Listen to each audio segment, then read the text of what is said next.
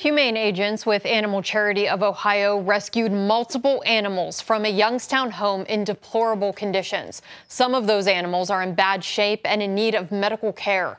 First News Weekend anchor Megan Lee has the story. 4-month-old Ziva the goat sits in her temporary home at Animal Charity of Ohio. She is listed as critical. She's unable to stand or walk.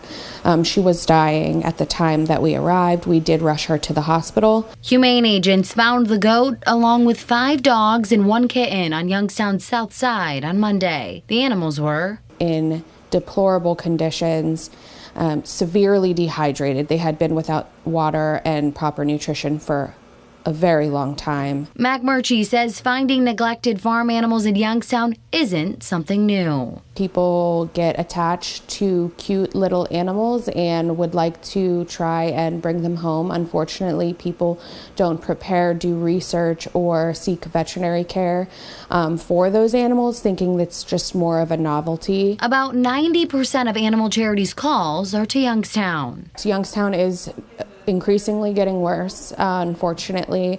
Last year we brought in 667 animals that were all part of abuse, neglect, cruelty cases.